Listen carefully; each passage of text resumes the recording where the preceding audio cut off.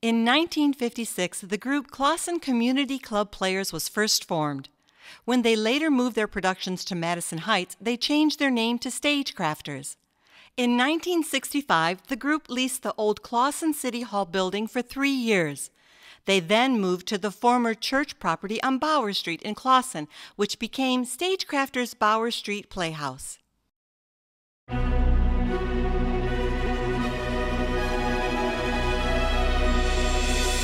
Welcome to Stagecrafters at the Baldwin Theater in Royal Oak. In 1984, Stagecrafters took on the task of restoring the Baldwin Theater, making it their new home. Many members of the community were enthusiastic and supportive. One such person was Mert Harris. Mr. Harris worked his way up from a ticket taker to a technician at the Baldwin Theater in the late 1920s and early 1930s. He later was a retired Royal Oak City official and a well-known organ enthusiast. In October of 1986, to express his appreciation to Stagecrafters for restoring the Baldwin Theater, Mr. Harris donated a 1926 Wurlitzer theater pipe organ. Under the direction of Stagecrafters members Howard Barron and professional organist John Lauder, restoration of the organ began in January of 1987. After many years and many hours of replacing, repairing, and assembling, the organ was christened at the American Theater Organ Society's convention, held at the Baldwin Theater in July of 1995. Stagecrafters' first silent film theater organ concert series was held during the 1995-1996 season, featuring the silent film Phantom of the Opera.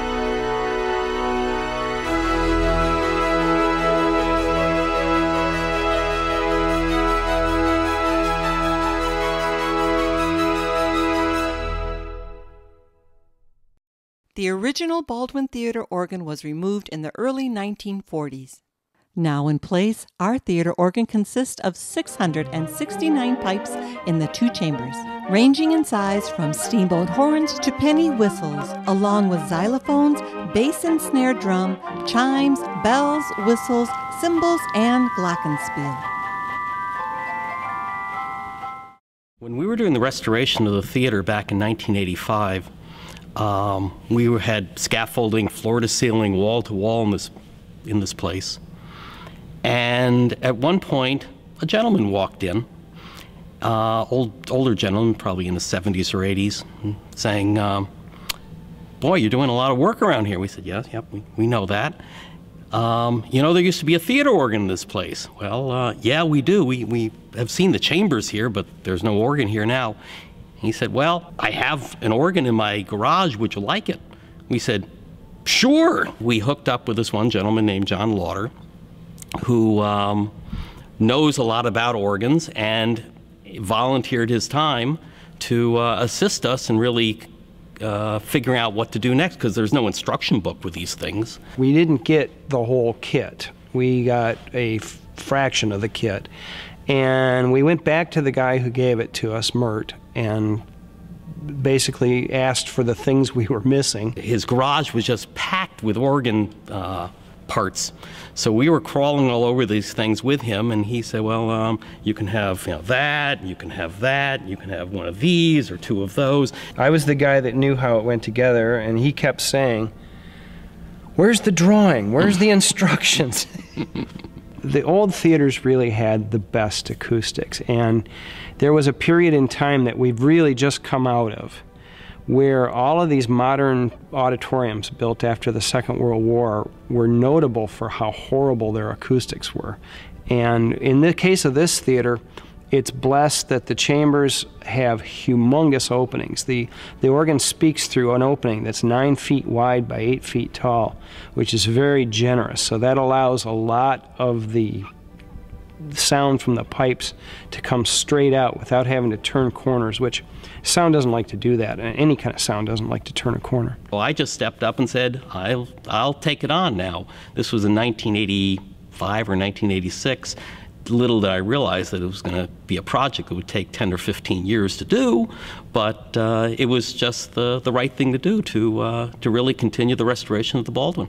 The chambers are the original chambers that were here from the Barton organ that was here when the Baldwin Theater was built in 1922, and we were fortunate that no one had put anything irreversible like heating and cooling equipment in them. We're in the main chamber right now of the Baldwin Wurlitzer, and it's called the main because the main voices of the organ that make up the foundation sounds are here. This is part of the diapason rank over here to my left, and this is called the 8-foot octave. Behind me, these folded pipes are the 16-foot octave. Over here on my right, your left, is the manual chess, and there's 5 ranks of pipes in here. This rank you're looking at right now is called the tuba, and it's really more of a trumpety coronet kind of sound.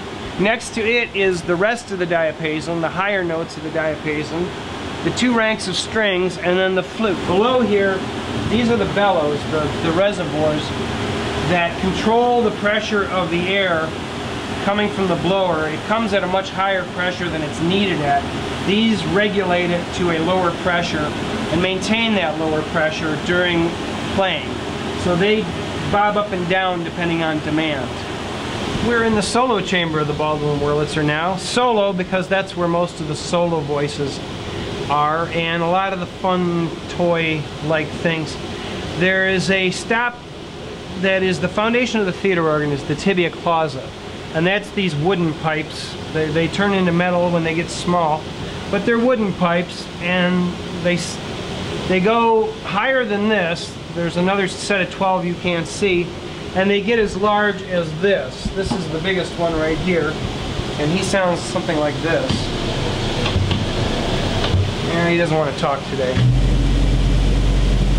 And there's his brother. And this is another part of the tibia. This is we call this the 8-foot.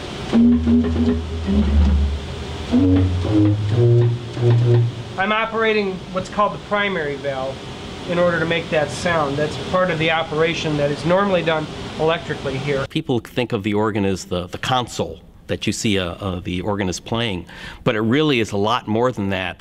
There are electrical conduits that run to both rooms as well, and we ran telephone wire from the chambers down into the relay room, knowing that that was going to be the nerve center.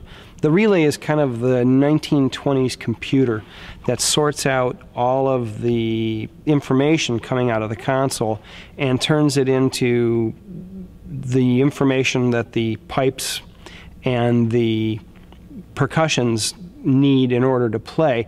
It's as simple as a doorbell, but done hundreds and hundreds of times over again.